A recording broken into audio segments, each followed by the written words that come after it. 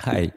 In this video, I want to show you how to create segment where you will catch all spammers, and the list you need to exclude from all of your campaigns and regularly maintain and suppress those subscribers. I don't know why, but I'm not sure, but like in Australia and the European countries, there's a lot of like spam bots which attacking some of the companies and like pushing a lot of fake emails to your account, like Klaviyo account. And if you start sending emails to those people, first of all, it will affect your sender's reputation and might cause other issues. So today I'll show you how to catch those spammers, and and you will have that segment which you always exclude and regular clean up. So let's go to lists and segments, and I already have that exclude. So as you can see, exclude, suppress. I put in parentheses exclude because once creating a creative team create campaigns, they always exclude this segment in case I didn't have time to suppress them. And suppress, it's like every month we have a routine when we clean up those spam members. So click spam. As you can see, this is not this is wrong domain. Also, there's like some domains that I know that are spam. So how do you do this? Let me show you how you create new one. So let's do create segment. Let's do example.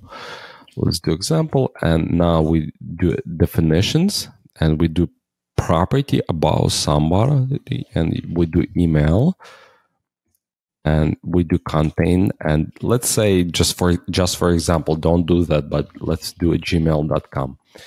And also let's do is not gmail.com, or I know there's a bunch of let's do gmail.com. Don't suppress them, but this is just example because gmail.com, it's not, they are not spammers. And or you can do, let's do email contain. And do not do this, like do not suppress. I just showing you how you do spam domains. So it's like xynz.com or sex.com, because there's a lot of like pornographic domains that might attack your company. So let's do that. Let's do create segment. It will take a while, but it will basically create the segment with everybody who has gmail.com or yahoo.com domains, and it will exclude everybody who is suppressed. As you can see here, it's how many? 13,000 people. Just so click. So delete.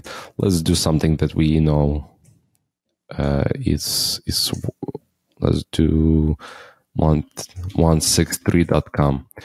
Let's do and email contains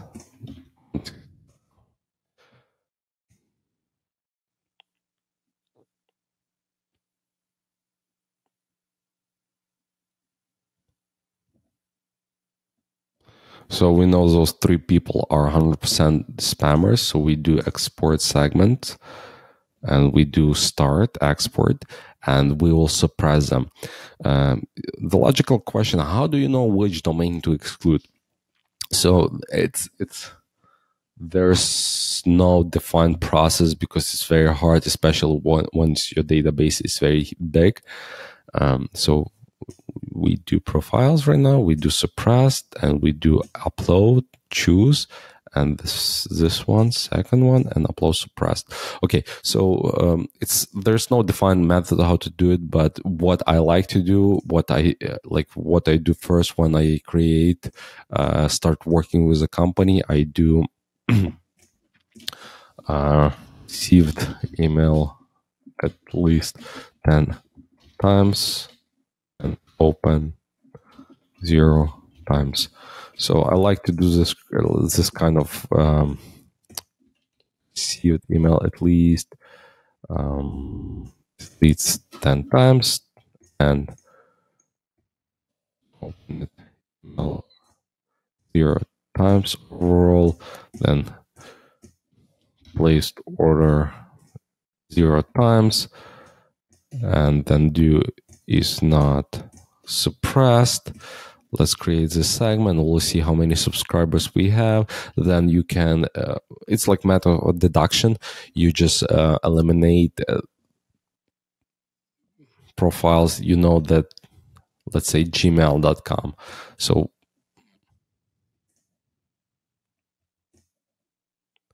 I mean, this is a bad example because they're not sending a lot of emails, but let's do 2 emails and exclude about somebody. Email does not contain gmail.com, or email doesn't contain yahoo.com. So basically it will show us people who does not have Yahoo or Gmail accounts, and they open 0 times and place order 0 times, but they receive email. So let's say gmail.com, for some reason this person still shows up, and this person doesn't contain gmail.com, yahoo.com. For some reason they still showing up. But basically you eliminate like domains, like say like doesn't have this, and you will be left at the end like with few domains that might look spammy, and you might try to log into their, let's say this one, au.ey.com. Maybe it's legit email, but maybe not. You can check and see. But also you will see there will be some accounts like 123 at yahoo.com, 1235 at yahoo.com, 1235, and like you will see their pattern. Just it's very easy to spot the patterns. Like it's hard to see in this email like account, because I already deleted all accounts. But something like this, cases incoming, add case, and this is not legit, or maybe it's legit email but some kind of like support. So you want to eliminate that kind of email. So you use this domain to exclude and to suppress, because they might be, like I said, legit emails, but something looks wrong here, or maybe some email that do not like you're not able to receive email there. Or also another good tip is to do something like property about someone. It does like delete, and email contains no reply, or email contains reply. So this way, if you will eliminate emails where the bounce back is high, because I mean it says do not reply to this email, and yeah, you see, yeah, so no reply, do not reply, mail, no reply. So basically you can also export those segments and suppress those contacts. So this way you eliminate your bounce backs. So suppress, upload, let's do number 2. It's hard to create boundaries, but over time you will see those patterns and you will be able to spot. So the goal of this video just to explain you that you need to create segment, and over time you will update and add criteria to that segment, and that segment will automatically like catch those spam domains or no reply domains or something else, so you can easily exclude from your campaigns, and also you can suppress them over or like every month or every week, depends on how big is your flow. Thank you. It was Andrew from Email Marketing NYC.